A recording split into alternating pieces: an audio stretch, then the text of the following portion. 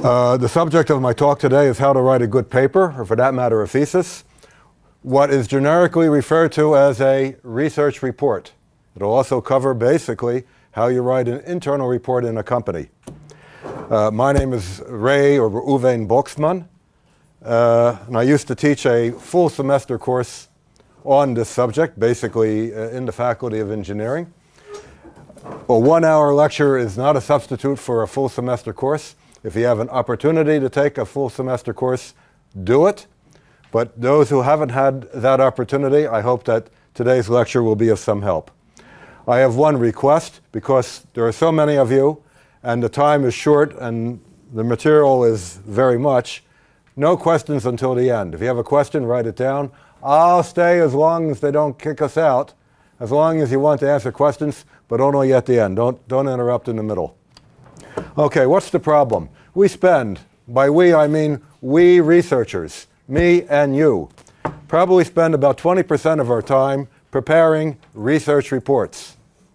But unlike other tasks that we have to do, like for example, using an oscilloscope, using a scanning electron microscope, where someone takes the trouble to teach us how to do it, by and large, not just you, but all over the world, students don't get any training on how to do it. They're expected to learn it by osmosis. Actually, I would say that maybe 10 or 15% of graduate students, in fact, without a lot of trauma, manage to write reasonable research reports on the basis of having read a few and being aware of what's going on, etc., etc. Don't need a course. There's also about 10% that no matter how many courses they have will never get it. And for that matter, they don't make it as researchers either. But there's about 75–80% that's in the middle there that I think such a course is of some benefit, and I hope it will benefit you, even this 1-hour mini course. Come on in and sit on the desk on the tables over here. It's okay. Better than that than standing out in the hallway. Go ahead. Just flip up there on the tables. Now, what's my objective? I want to give you a recipe for cooking a good research report. Now, what I mean by good, first of all, in terms of style and organization, it will be appropriate. The content, of course, is up to you. And that it will be acceptable for major English language, and for that matter, any language in the so-called Western scientific community. And most important, that it should be easy to read. Now, this is not a substitute for a full semester writing course. If you have that opportunity, I think you ought to do it. But if you don't have that opportunity, or you haven't had that opportunity yet, I hope this will help.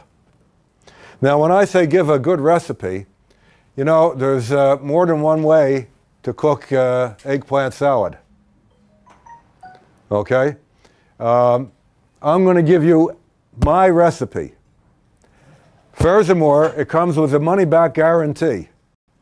It will always work, but it's not the only way to do it. Okay? You can deviate from the recipe I'm going to give you and still write a good paper. But if it's the first paper you're writing, do it my way, and it's going to come out okay. Now, what's going to be in here? A little bit of an introduction, some things to do before you start writing, a little bit about English composition, and then most of the talk will be on the organization of the research paper, which includes an introduction, a methods section, a results section, a discussion section, conclusions, and it begins with an abstract and a title. We'll discuss each one of these sections and how they dovetail together. I'm not going to have time to talk about the review process. I will talk about some problems and how to fix them, and then summarize. Now, I began my life as an engineer, as a radio engineer in a radio station. And I like to make an analogy between what we are doing here and a broadcast channel. The objective of a scientific paper is to convey information as efficiently as possible to readers. It's all about the readers. Okay? Without the readers, the paper has no value. It's all about the readers. Keep that in mind, and everything else works out well. Furthermore, we hope that there is one or maybe a few readers and we hope that there is only one or a few writers and many readers. Just like in a broadcast channel, there is one transmitter, and we hope millions of receivers. Now, in order for this system to work, the transmitter and the receiver have to be on the same frequency. They have to use the same protocol. Okay? If the transmitter is transmitting AM double sideband, you're not going to receive it with an FM receiver. Okay? We have to agree on the protocol, we have to agree on the frequency. Furthermore, because it's our broadcast channel, one transmitter, many receivers, we put a lot of effort in making the transmitter work perfectly. The burden is on the transmitter. You spend $1 million maybe on the transmitter, maybe $10 million if there's a satellite relay someplace, and the receivers might be a few bucks. Take that into heart when you write a paper. You hope that there are many readers. And those readers have a big choice about what to read. If they have a bit of problems in reading your paper, guess what? They're not going to bother. So you, as the writer, have to make the effort to make the reader's job easy. Think of the reader as being a $2.50 transistor receiver. Throwaway. Okay? And think of yourself as being a $20 million satellite relay station. If you have those perspectives in mind, it'll all work out well. Now, there's no IEEE committee that establishes what the protocol is for how you write a paper. It's been established by convention. What do I mean by convention? This is how people do it. Okay? There is no specification sheet for it. There's no U.S. military standard. But there's a broad consensus about how to do it. And what I'll be basically describing to you is what is the result of that consensus. Now, our objective is to convey information efficiently. We're not writing a murder mystery. There is no virtue in keeping our readers in suspense. Our readers want information, not your personal history and how you arrived at the results. Time sequence is relevant only to the extent that it affects results. You don't need to photograph the slides. I'll post them. Okay? They'll all be there. Make it easy. The organization, the sequence of presentation will be optimized to convey information, not to make a good story. We don't hide some facts that we reveal only on the last page.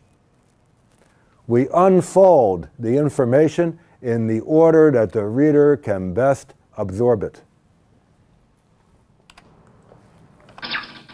Don't do that again. Okay. Now, before you begin to write, and in fact, really, before you begin to do the research, it's a good idea to define what is called the research question. Every good paper and every good thesis is basically centered around a single or at most a few well-defined questions. The objective of your research was basically to answer those questions. Now, what do I mean by a question? A question demands an answer. Where were you born? Israel. Israel. What is your favorite flavor of ice cream? Strawberry. Okay. I ask questions that demand an answer. Do you like sex? Oh, you don't have to answer. Okay? They demand an answer. Okay? That makes it a question. If I say vacuum arc deposition, there's no question there. Okay? Ask a question that demands an answer. That's the research question.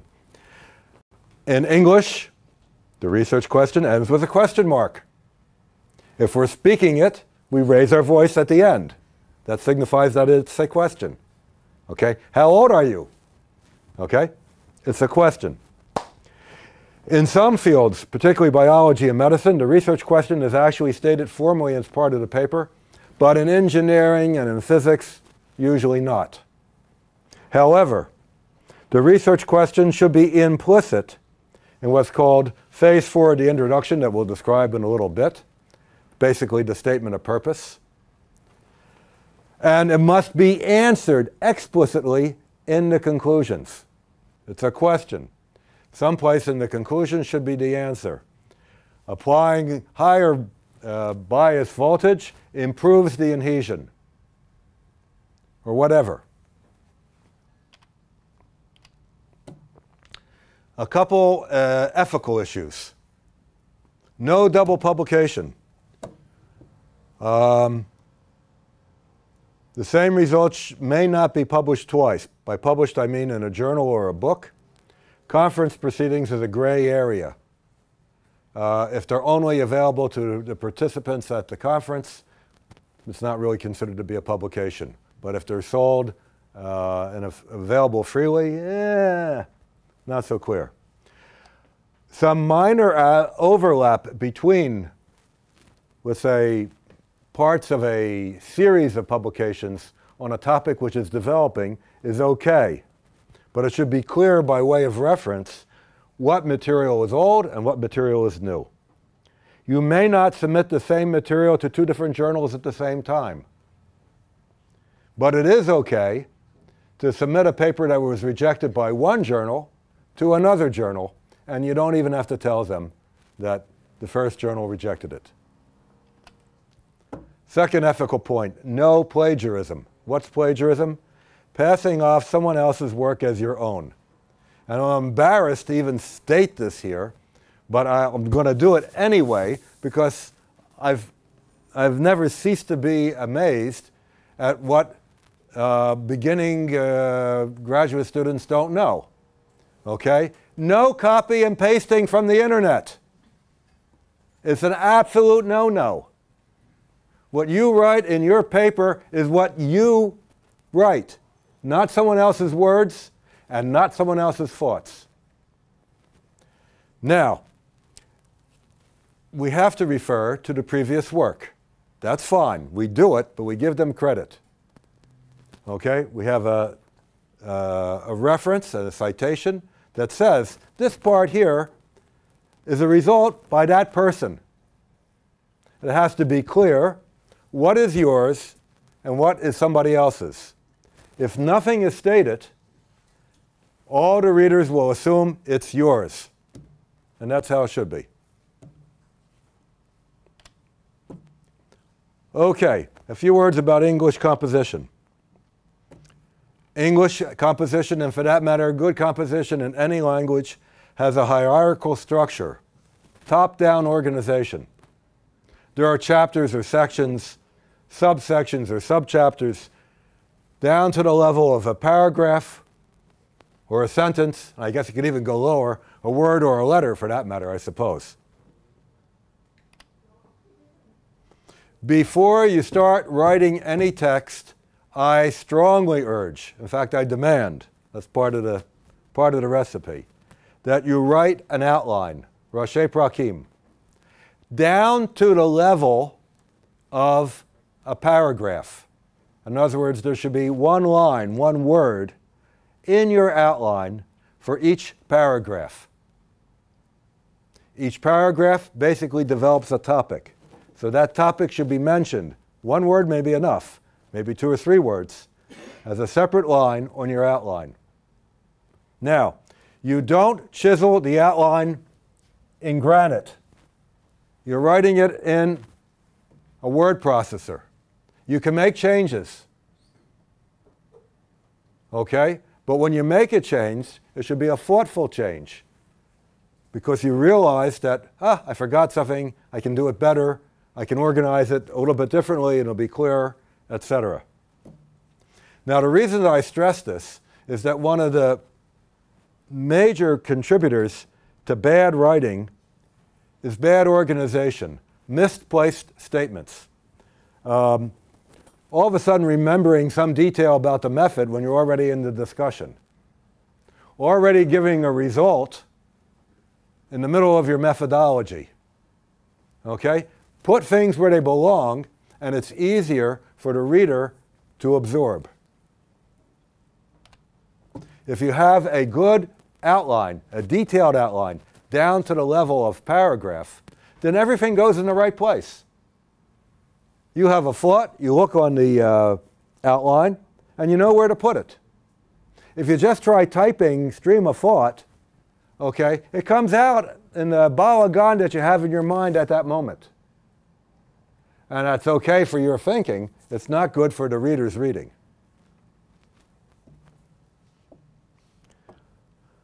Okay, now a few words about bottom-up organization.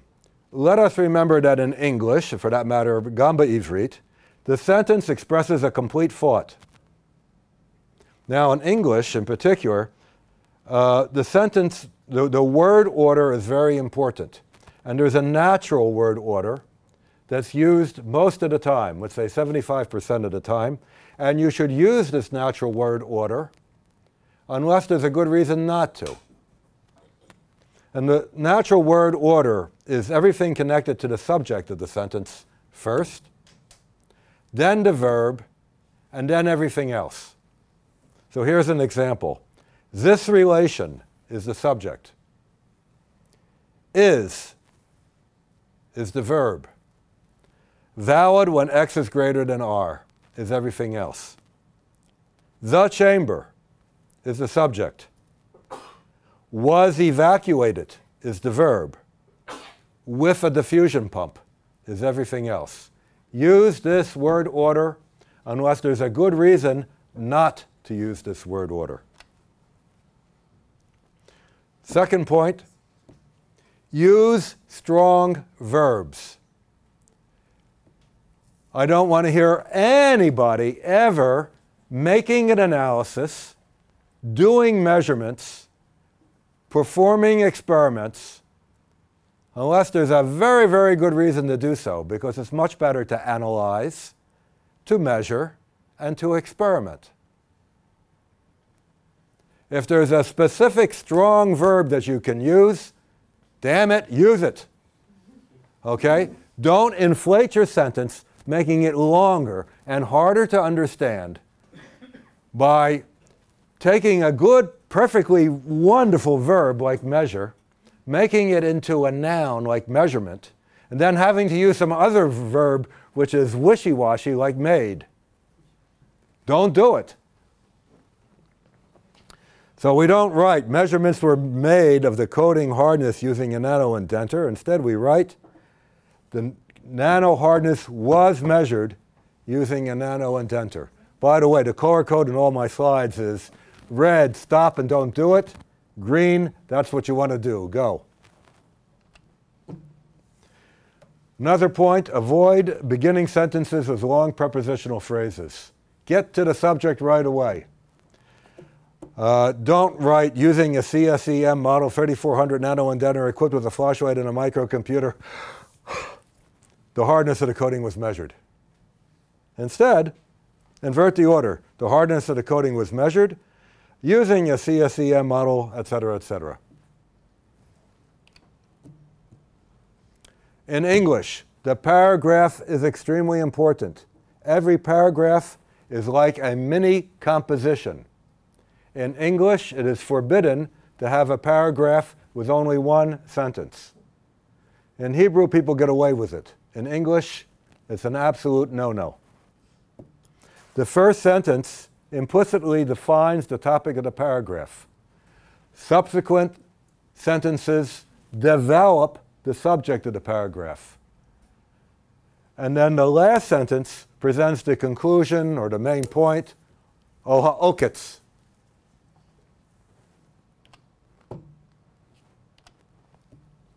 Any questions up to here? I said not to interrupt me with questions. Okay, let's go on. Clearly, everyone today is writing papers with a word processor. A couple of quick thoughts about what to do and what not to do. Frequently back up your work. Okay? Stop doing what you're doing and you know, press save. At least once an hour, back it up someplace else as well. Put it on your disk on key, okay, or on the cloud. Something not connected with that particular device. Learn on your word processor how to use styles. A style is a collection of commands about how the material looks. For example, to indent the first line of a paragraph, to use a certain font. Define styles for all the various levels of headings and subheadings, and for your main your standard paragraph, and for equations.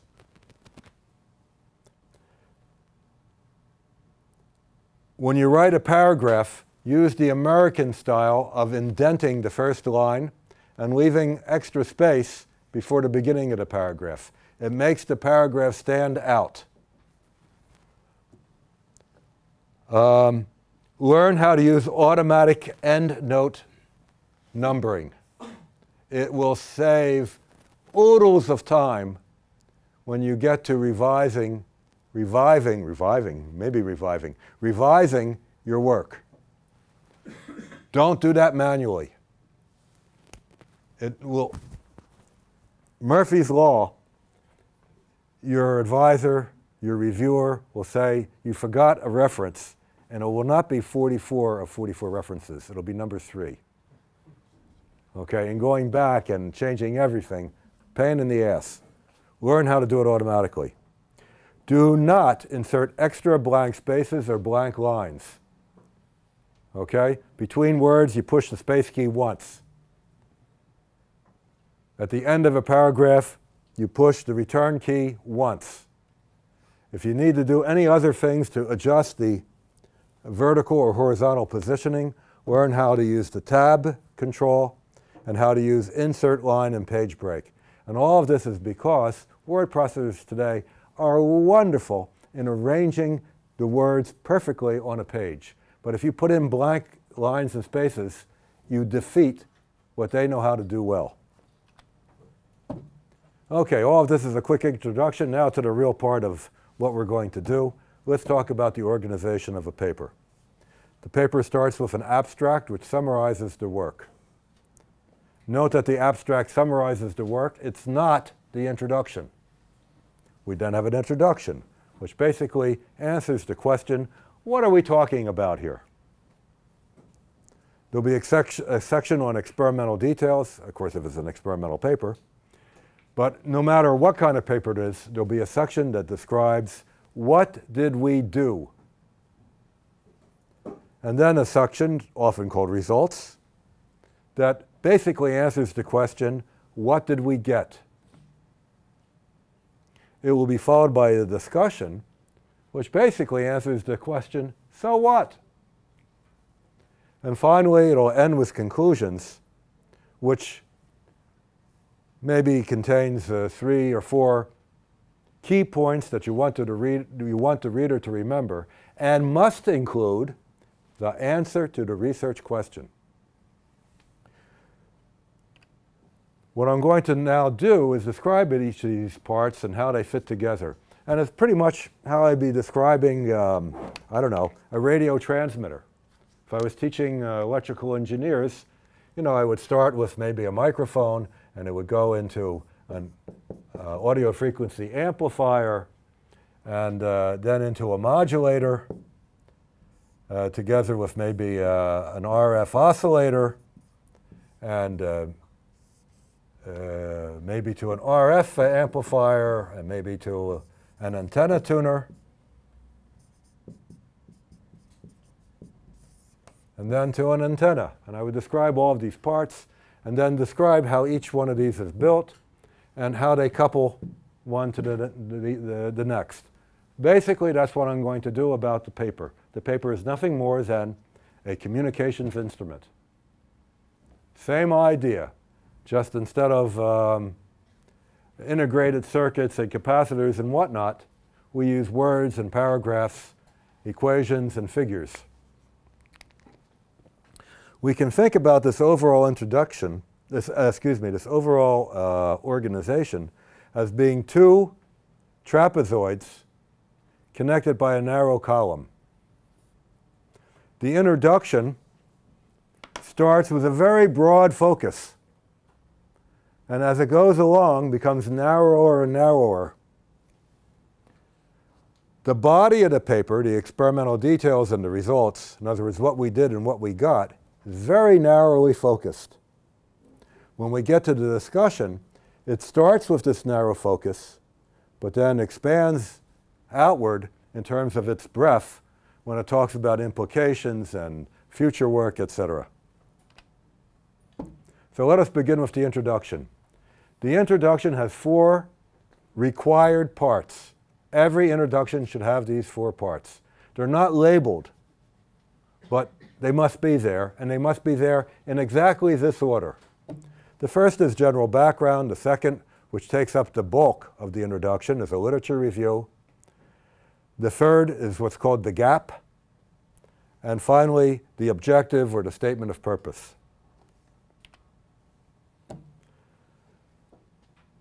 Now, the introduction and the discussion are often the hardest for a novice to write well. In contrast, the experimental details and the results are far more straightforward. The objective of the introduction is to give the reader sufficient background information so that he can understand and appreciate your work. We talked about the 4 required parts. There are also 2 optional parts called value statements and a preview. So let's go through each of these. First of all, the general background. It places the paper in broad context, and it brings the speeder up to speed. Brings the speeder up to read. Whatever. Brings the reader up to speed. It should be understandable by every reader. So first of all, you have to figure out who's reading your paper. If you're publishing it in a journal of left-hand screws, there's probably very few readers, and they're all pretty much experienced with left-hand screws. This broad introduction can be relatively narrow. On the other hand, if you're publishing it in something like the Journal of Applied Physics, or worse, Science, or Nature, then this introduction, this general background part of the introduction should be quite broad. It should define the topic, and it should be fairly short. In a paper, 1 paragraph. And it's usually very general, non-controversial sentences. You just want to let the reader know what the hell are you talking about. The literature review places the paper in more specific context. It sets the stage for stating what was not done, which comes up in the next part, in the gap, by showing what was already done. Basically, you'll be citing a lot of other people's work in this stage. The question is, how do you order this?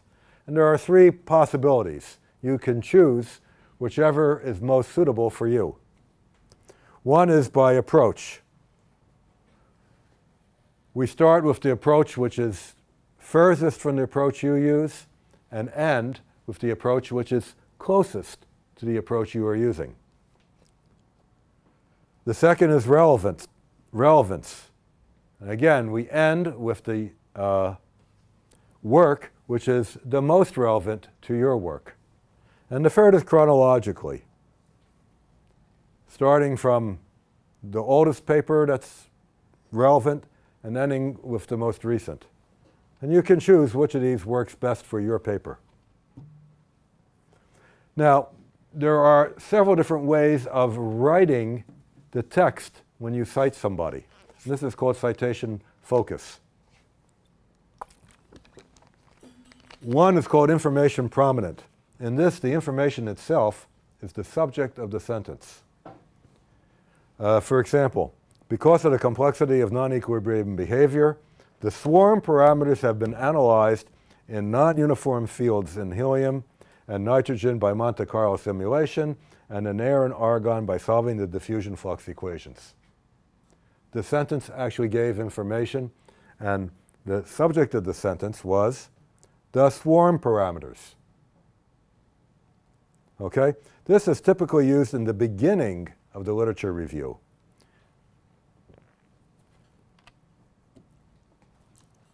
In contrast, in an author prominent citation, the author is the subject of the sentence. For example, Bouf took into account the additional ionization caused by a beam-like group of fast electrons, etc. This is often used in describing the work which is close to your work. Weak author prominent is where you use a term like many researchers or several authors. And this is typically characterizes the state of affairs in the field, as do general statements about the state of the research. So typically in a literature review, you will use several of these forms, each in the appropriate place. Now, one thing you should not do is use a reference number as if it's a word. Reference numbers are not words in English. Okay? Now, how do you know whether you're using it as a word? If you have to pronounce that number, if you have to say it out loud when you read the sentence, in order for the sentence to be a complete sentence, then no, write it a different way. Okay? For example, examples of crack propagation in composite materials are given in 1 to 4. Okay? It would be an incomplete construction of the prepositional phrase in if I didn't say 1 to 4. So don't do the red example. Instead, write something like, crack propagation has been previously investigated. Stop. And you just have the numbers there, and they're not part of the sentence grammatically. Now, I think it's a good idea to refer to authors by name. And the reason is that if you just have number 22, it doesn't mean anything. Does 22 give you some kind of warm feeling? Does it relate to anything in the world? On the other hand, if you write, Boxman showed that. Well, first of all, everyone knows who Boxman is, right? So they can relate to it. Okay? And it helps them remember and make sense of it. He doesn't have to stop and go to the back of the paper to make some sense out of the number 22. Boxman immediately makes a connection. He can remember it, and if he happens to know who Boxman is, he can relate to it. So in author prominent citations, it's a good idea to give the author's name. Now, what about citing your own work, and for that matter, the work of your group? You have to treat your own previous work fairly. By that I mean, when you write your literature review, if you have 20 citations, and 19 of them are citations of your work or your group's work, it gives a very definite impression that you don't know the literature. Okay? No one is going to believe that 90% of the relevant literature was done by this small group of people. If so, there won't be any readers either. Furthermore, the referees will be very suspicious of such a paper. They will figure these guys don't know anything about what they're doing if all they can cite is 2 other pieces of work other than their own. Okay, finally, we get to the most important sentence of the entire paper in terms of getting that paper accepted, and that's called the gap. The gap sentence basically states what was not done. It could also point out an error in previous work, but be careful and tactful, and that's usually not the case, or a disagreement or controversy between various sources. Almost all papers that are written because there was a gap. Something simply was not yet done, and you're doing it. Now, why is this the most important paper for getting your paper accepted? One of the most common causes for paper rejection is that the referee feels that there's really nothing new here. It's all been done before. Nothing new, can't publish it. If you write a good sentence indicating what wasn't done previously and then showed that your work in fact does this thing that wasn't done before, the referee has to really work hard to reject the paper because he feels that there's nothing new. He's going to have to go to the library and pull out the papers that he only vaguely remembers. And you know what? Most of the referees are a little bit lazy and won't do that. Now, how do you write a good gap sentence? Typically, it's really only one sentence long. It must be negative. It has to have a word in there like no, not, never, nobody. It must relate to your previous papers and other papers in your group in the same way. In other words, the fact that there was a gap 5 years ago when your group started working on a subject is not sufficient to publish this paper. You have to show what is the gap now. And that means in relationship to the other papers that your group has published up to now, or that you have published up to now.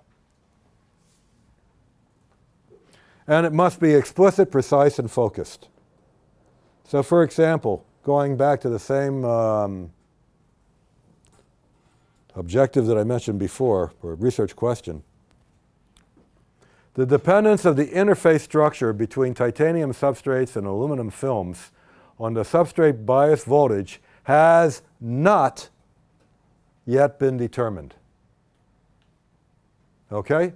Focused, precise, and negative.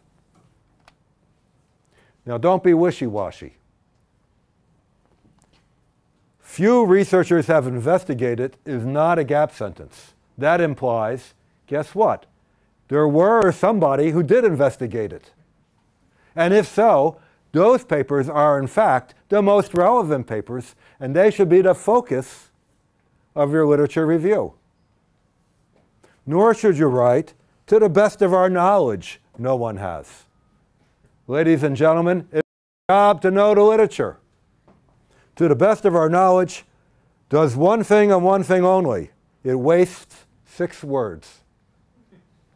Okay? If, despite your disclaimer, someone else had already done it, no one cares that you have written those 6 words. It doesn't buy you anything. It just wastes space.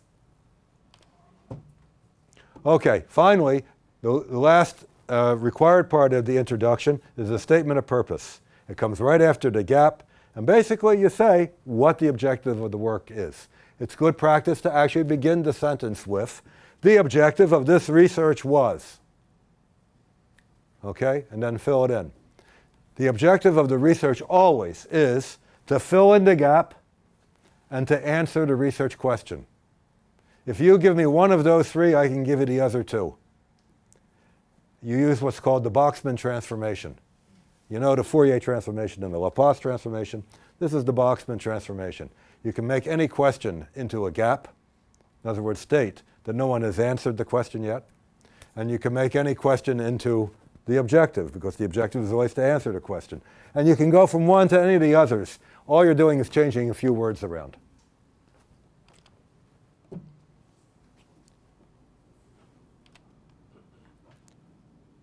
Okay, value statements.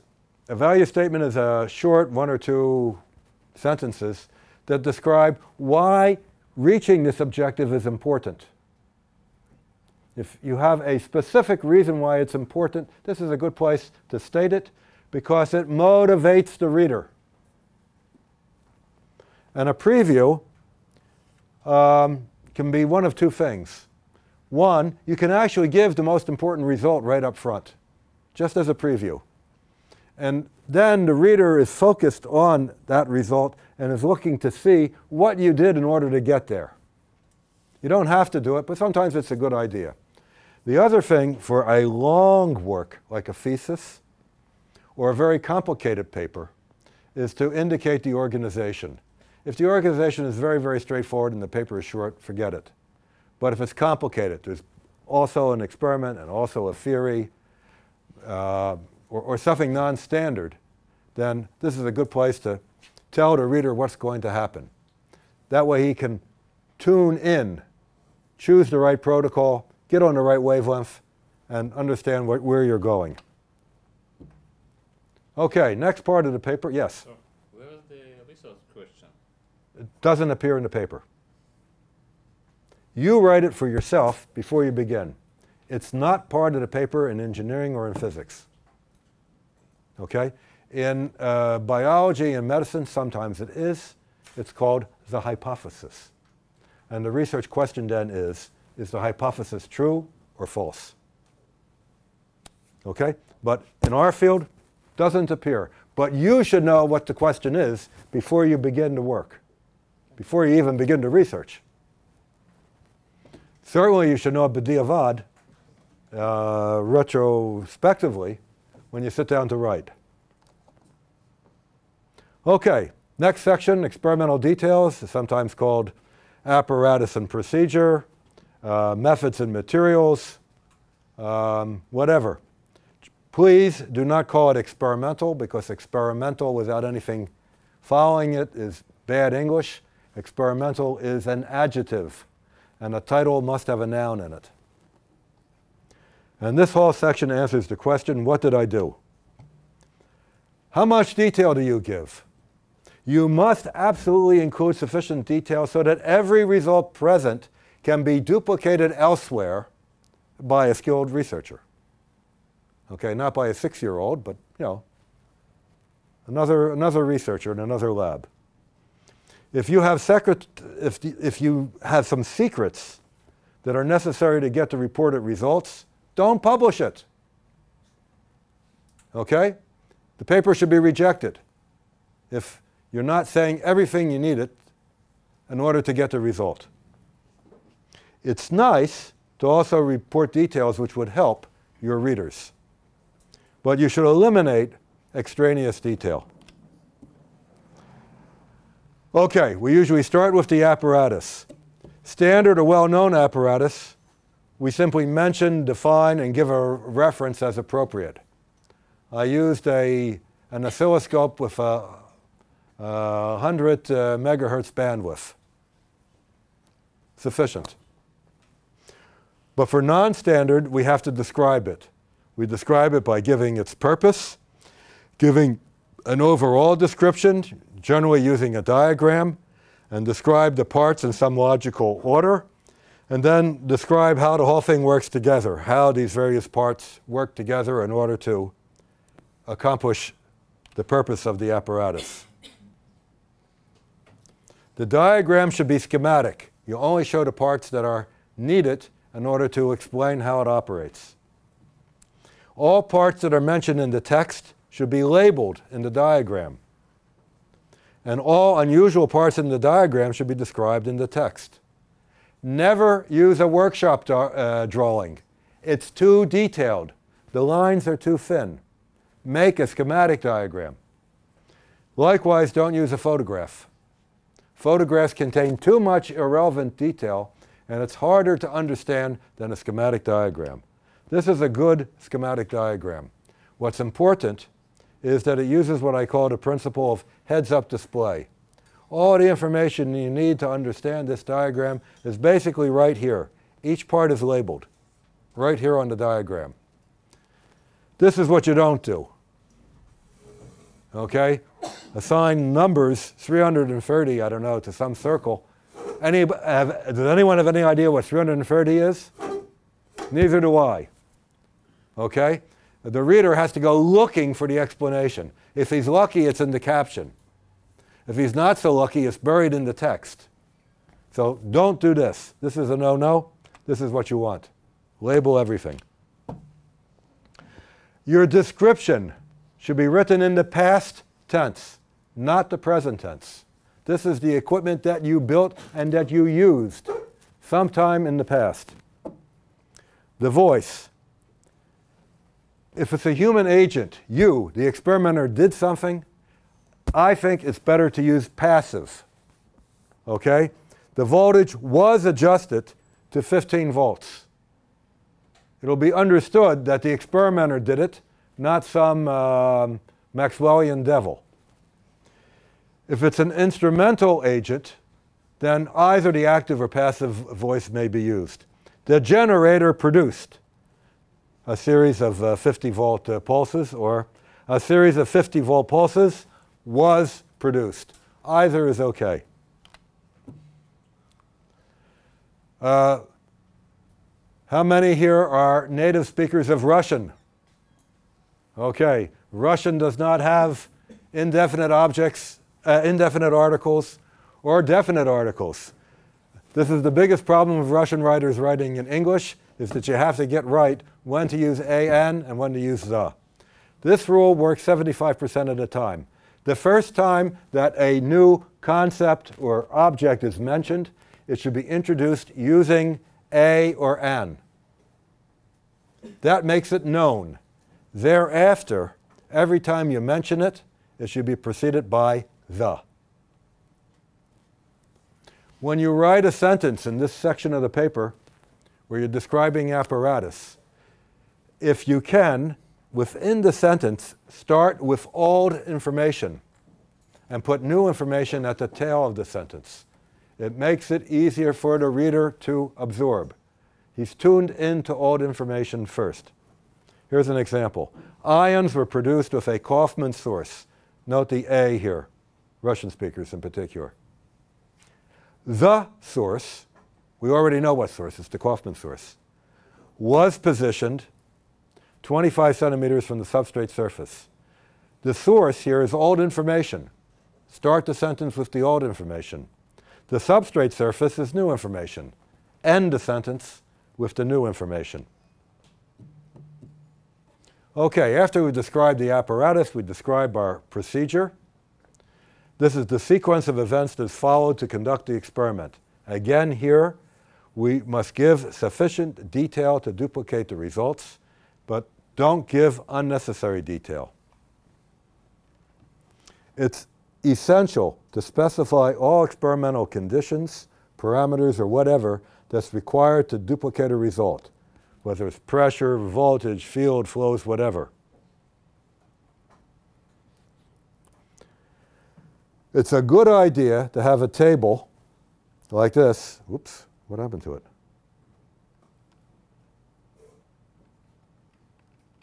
Here. Like this, that summarize all of the parameters that you use in your research. Start with everything that's fixed.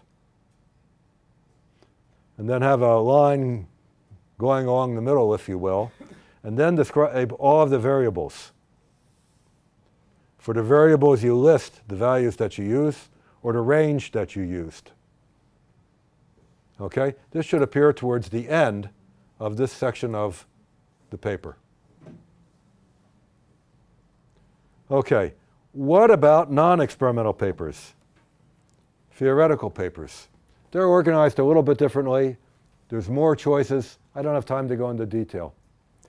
But there's also a section that answers the same question, what did I do? It'll typically be called things like the model, model assumptions, derivation of equations. All of these basically answer, what did I do? What's important is to state all your assumptions first and then develop your equations. And again here, you must give sufficient detail for duplication elsewhere. For whom to duplicate? Not Mr. Einstein. You have to give sufficient detail for a first-year master's student to be able to duplicate your equations. Okay? And I mean that he should be able to duplicate your equations with maybe a few minutes thought, not a month and a half of painstaking work to go from equation 1 to equation 2. If I had more time, I would tell you wonderful stories about this, but I don't. Most important for theoretical papers in particular is make sure that all of your symbols are defined and used consistently. Here too, I suggest making a nomenclature table for your own use as you go and write the paper. And then use it when you proofread the paper to make sure that the voltage is always called V and not sometimes V and not sometimes E. And that V always refers to voltage and never to velocity. These are the things which will drive your readers crazy and will cause the paper to be rejected by your referees. Okay, results. This is the heart of the paper. Here's what you present what you actually got. It answers the basic question, what did I get or what did I observe?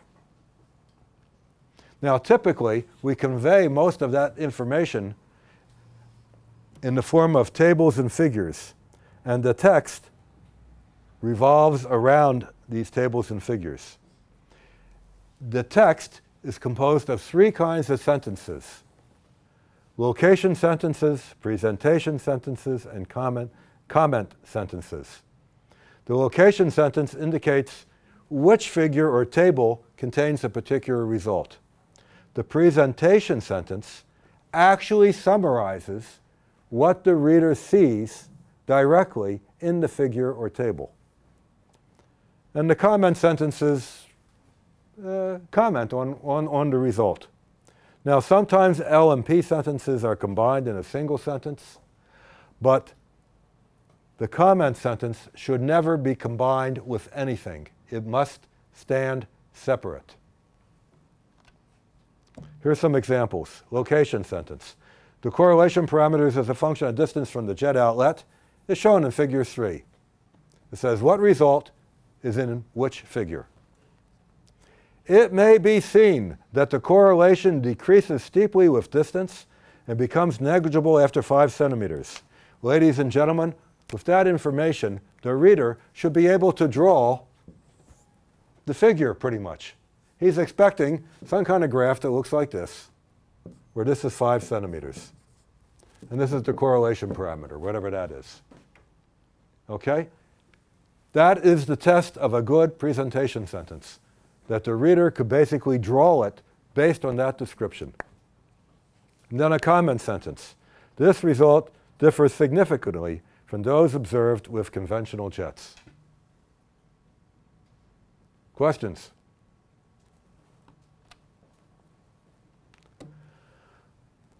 The location sentence can be in the present tense, and both active and passive sentences are okay. The presentation sentence, however, should be in the simple past tense. Yes? Sometimes you put the number of the table instead of in table 4. Yes, you may do that, absolutely. Here's an example. The wavelength intensity has a Gaussian temporal profile whose width decreases with distances between the sources, parentheses, figure 4. That's perfectly acceptable. You have combined the location and the presentation sentence. It's perfectly okay.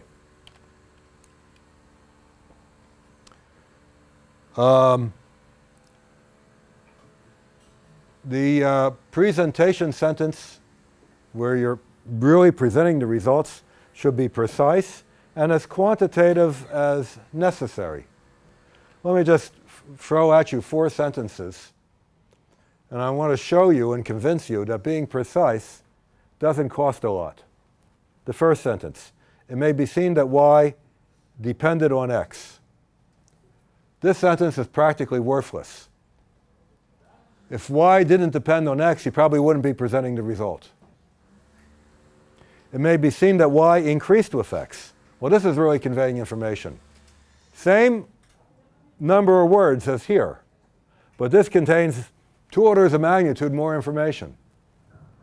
It may be seen that y increased linearly with x, even more precise. And all that it cost me was one word. It may be seen that y is approximately 22.3x plus 32. This is the most precise sentence, yet it's the shortest.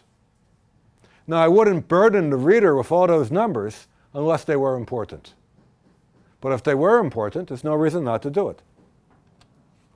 The point here is we don't rely on the reader to pull all this information out of the figure all by himself. If something is really important in the figure, we not only show it in the figure, but we tell it to him in words. Now, the comment sentences should be intimately related to the specific finding in the preceding presentation sentence. If you have more general comments, save them for the discussion. I'm going to run over time. Does anyone have a problem with that? Okay, I had hoped to do this in an hour. It's going to take an hour and a half. You're going to have to suffer with me for a few more minutes. Or you can leave. It's okay. If someone has someplace to go, go. But I won't be insulted. But I need more time.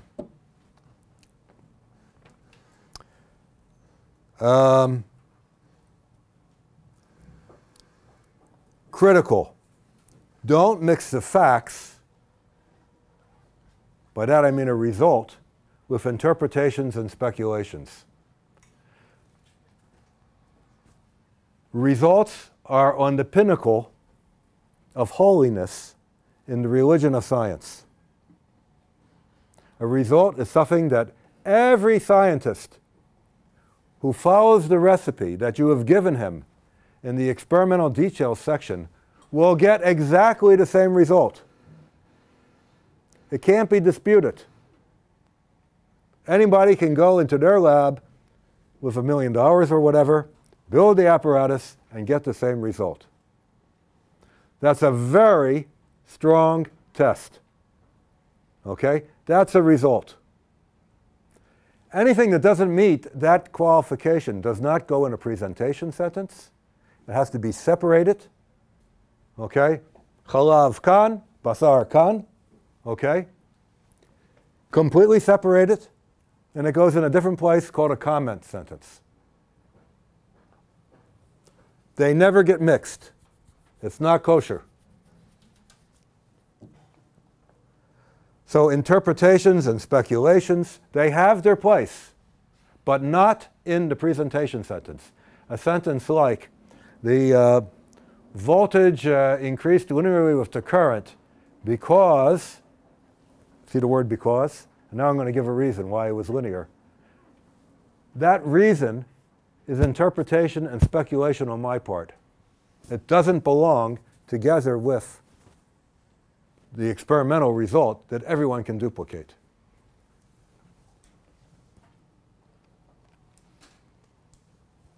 Now, it's critical that all the conditions and parameters, etc., required to obtain a particular result, by that I mean in a specific figure, are given. Okay, that means if you go back to that table of variables, okay, all the value of those variables must be known to the reader with regards to each and every particular result that you give. So if there were 3 variables, it means that you have to make 3 statements someplace every time you present a result. Now, it could be that one of those variables is in fact the axis, the x-axis of your figure. Well, okay, you don't have to mention anything else in particular. But the other 2, if there were 3, have to be mentioned someplace. It could go into the location sentence. It could go in the figure itself as heads-up display.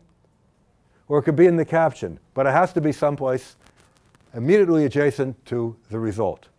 Also, you could have a group of figures where the whole group has some common values of some of the parameters, as long as you explicitly state that these parameters are true for these particular figures. The reader should never have to guess what the conditions are. You have to tell them. And in general, first of all, you give the conditions and then the result. You don't say, we found that the electrons were 25 electron volts in temperature when they were heated by an electron beam. Give the electron beam first, and then the result. First what you did, and then what you got. Now, we all know that figures and tables are very important. It's the key to writing a good scientific paper. So part of writing a good paper is doing good figures and tables. Question number one, when to use a table, when to use a figure.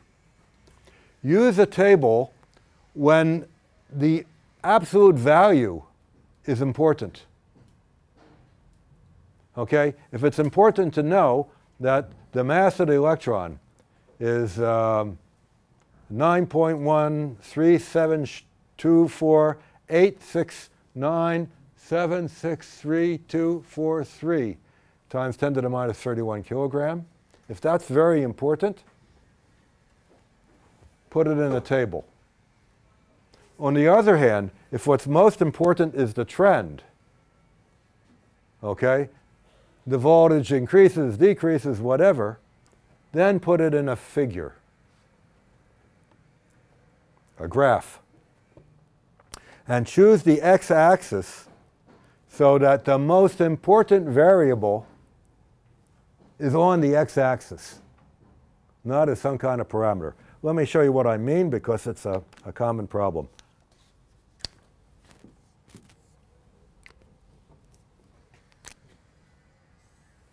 We get a series of curves like this. Oops, sorry, let me do that again.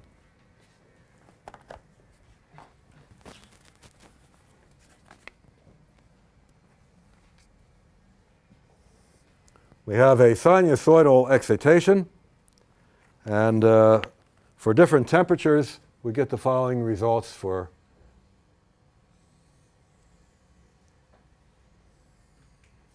some period, where this might be t equals 5, c,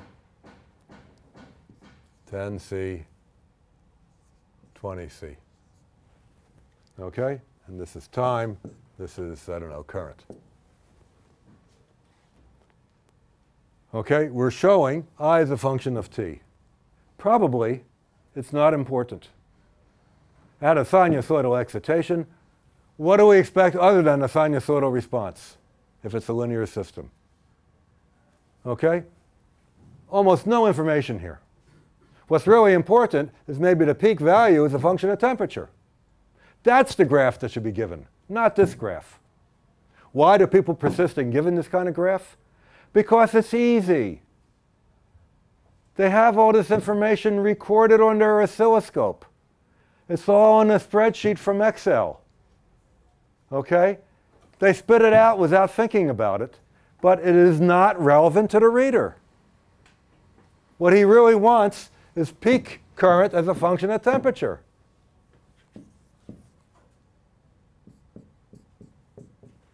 That's the curve that he wants.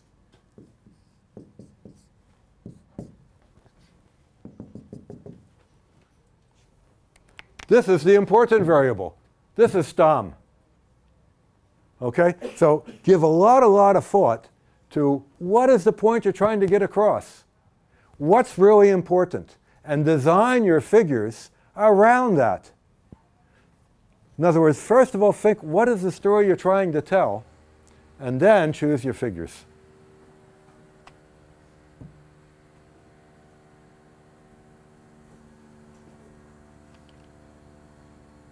Okay, here also use heads-up display where possible. Note here that we labeled each curve heads-up display right there on the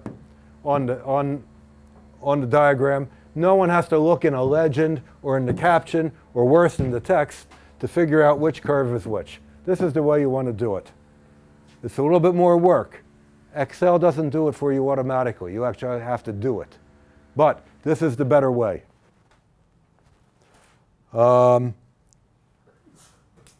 want to try to design your figures so that even if someone can't read the language of the paper, they get the gist of the paper just by looking at the figures. Most important is don't be lazy. You've got to do a lot of work to make the reader's job easy. Be sure that you label all axes and that you give the units. Okay? If this is bing, bing, bing, bing, let's say this is 20, this is 10, and we write here milliseconds. Okay? I, 10, 5, amperes. Don't ever write times 1,000. Approximately 50% of the readers will take that number and divide it by 1,000, and the other will multiply by 1,000. It is ambiguous. Use kilovolts, millivolts, or whatever it is appropriate to avoid that. Yes? If it's a ratio, percentage? Then there's no units. You don't have to worry about it. You can use percent if you want. If something doesn't have units, you don't give it. Okay, the discussion answers the question, so what? The typical elements in the discussion include reference to the main purpose or hypothesis, just to remind the reader, a review of the most important findings, limitations and justifications. Was your theory self-consistent? Was the bandpass of the oscilloscope appropriate, etc.? Comparisons between elements within the paper or comparing your results to previous results in the literature. And general statements, which include implications and generalizations, recommendations for future work. In general, the discussion starts with specific statements about the present study and then diverges to more general statements and wider implications. Now, one of the biggest problems that I see is that authors incorrectly convey the degree of certainty about statements that they make in the discussion which are not the least bit certain.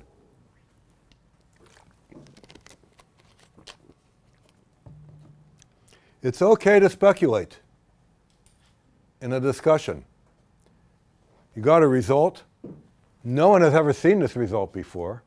You know this result better than anybody else. You don't have an explanation that's proven yet, but maybe you have some ideas that could guide the field. Share them with the world. That's okay. But it should be clear to the reader what degree of certainty you're attaching to those ideas. I propose this scale of certainty, call it Boxman's scale of certainty if you want, that starts at the bottom with a speculation. This is an idea that comes to mind that might explain whatever it is that you did. And we use words like may, possible, or conceivably. The next category I call likely. There's some evidence that supports this idea. And then we use words like suggest or indicates. The next rung up is what I call very likely. There's substantial evidence that supports this idea. And then we use words like is consistent or strongly suggest. And then this is probably the highest scale that you usually obtain, what I call most likely, where there's more evidence or theoretical support for this idea than any existing idea. And then we use words like most likely. Now, when I was in junior high school and they taught us the scientific method, they taught us that your objective is always to prove something. And to prove something, you have to have all explanations on the table, and you have to have some series of facts that shows that one explanation, and only one explanation, can explain all of what you've seen. It's rare that we get to that in our field, except for the people who are working in this faculty, quasi-mathematical kind of stuff, like control theory, communications theorems, and things like that. Mathematics you can prove, but most everything else, it's rare that you really have a proof. But if you have all possible explanations on the table, and there's a decisive test that indicates that one idea and only one idea provides the explanation, then you can use words like proven, proves, proof, shown, or demonstrated. But if you don't, go back to here. Now, very important, you never introduce new results in the discussion. We don't keep anything hidden and pull it out at the last minute like a magician pulling a rabbit out of his hat.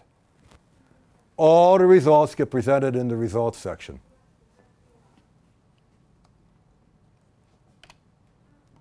Finally, conclusions. This can be the concluding paragraph of the discussion, or better, a separate section called conclusions or conclusions and recommendations. This should be short, in a paper, 1 or 2 paragraphs, maybe in a thesis, it could be a page or 2. You don't repeat the objectives of the methodology. They are not conclusions. You don't have to repeat it again. They already know what you did. Just remind them what it all means. We don't use indicative sentences like, the microhardness and critical load was measured as a function of substrate temperature. That's not a conclusion. And certainly there should be no new information in the conclusions, nor in the discussion. Your results are presented in the results. They are discussed in the discussion. In the conclusions, it's really just giving the bottom line. But no, shouldn't be anything new there. What you're doing is summarizing the most important results and their implications. Think of 3 things you want the reader to remember, and it must include the answer to the research question. If you do offer recommendations, they should be firmly based on the present work, not something, no rabbits out of the hat. Okay, finally the abstract. It appears first, but it should be possibly written as a rough draft before you start writing the paper. But after the paper is written, go back to it and make sure that it's really summarized. It really summarizes what's really in the paper. Sometimes we don't know what we really did until we write it down. So you want to rewrite it when you're all done. And it should summarize in 1 or 2 sentences each the background, the objective, the methodology, the most important results, and the conclusions. Now, one of the common problems I see is that an abstract maybe is this long, and half of it is background. The abstract is not the introduction. Okay? The paper has an introduction. What background you give should be short, 1 or 2 sentences only, and it should be a small fraction of the volume of the abstract. The heart of the abstract is the most important results and the conclusions.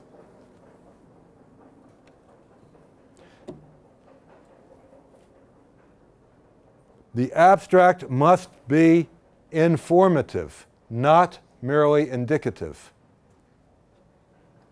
Indicative means something like the voltage as a function of temperature was measured. It merely indicates what work you did. That's insufficient. There must be information as well. For example, it was found that the voltage decreased as a function of temperature, reaching a saturation value of 30 millivolts. Summarize the result.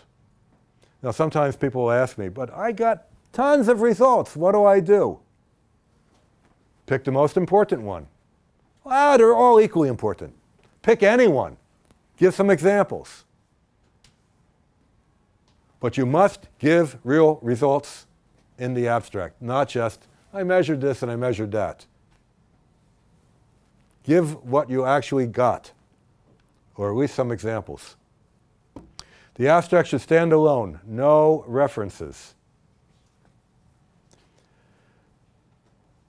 Abbreviations. In the body of the paper, if you use abbreviations, and it's a good idea, they must be defined. Every abbreviation. even RF, the first time that you use it, or in a table of abbreviations. In an abstract, you should only use an abbreviation if it's used repeatedly within the abstract and the total space of using the abbreviations and its definition the first time saves space. Otherwise, don't abbreviate anything in the abstract. The title. Again, good idea to compose a title before you begin writing, but go back to it when you're done and see whether the title really expresses the new results that you present in your work. It should be short, 2 lines at most, and it should accurately express the subject of the new results presented. And no abbreviations in the title, not even RF. Chemical symbols are okay, however. If you use AU for gold, no problem. But that's it. Everything else should be written out. I'm going to skip this. And just one odd fact along the way. How many of the audience native language is Hebrew? Okay, here's the mistake that kills all Hebrew writers. What's called a compound noun. Several words, each of which is a noun, make up a single noun. For example, velocity distribution. In a compound noun, only the last element may take the plural form. Okay? So, it will always be velocity distribution, or velocity distributions perhaps, but never velocities distribution. It can be electron energy or electron energies, but never electrons energies, even if there are 10 to the 23 electrons involved. Okay? This is the most common mistake of Hebrew writers. I've picked on the Russians, I picked on Hebrew-speaking natives. Who else do I have to pick on? Anyone else? Okay, I won't pick on anybody else then. So, let me summarize by giving you Eser HaDibrot, the 10 Commandments for writing a good paper. First and foremost, start by having a well-defined research question. Write it out for yourself. It's not part of the paper, but it should be implicit in the statement of purpose, in the objective that appears in the introduction, and it must be answered explicitly in the conclusions. Organize the paper in the standard manner: introduction, experimental apparatus, method, results, discussion, and conclusions. Prepare an outline before writing the text, and that means an outline going down to the level of 1 line for each paragraph. And then put each statement into the right place.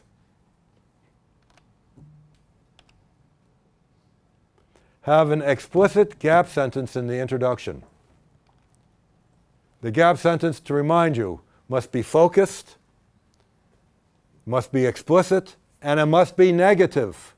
It says what was not done, not was done, or many people didn't do, or whatever. It must have the negative word no, never, nobody. Give all the details required for duplicating the results. When you present a result, most of your results will be in the form of tables and figures. The accompanying text should contain the following kinds of sentences in this order: location, presentation, and, if you want, comment. These 2 are required, and they can be combined. Comment is optional, and it can never be combined with presentation. Present good graphics that are easy to read and understand. Be modest in explanations and implications.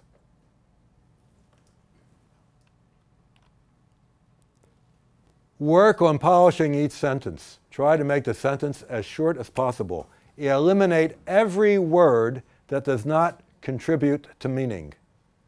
If you can get rid of the word and the sentence still has the same meaning, you're one up. Make sure that your abstract is informative, that you actually give results and conclusions. And finally, work hard to make the reader's job easy. Okay, I thank you for your attention, and I'll entertain any questions that you might have. Thank you very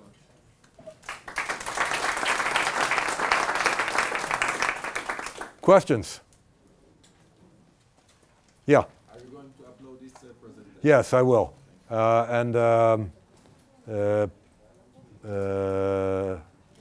Penina will send out a notice where it is. Now, again, this is not enough. Take the course if you have opportunity. If you don't have an opportunity, read the book. Here's the book. There's flyers on the table over there. And if anyone's interested in buying the book, there's a discount code.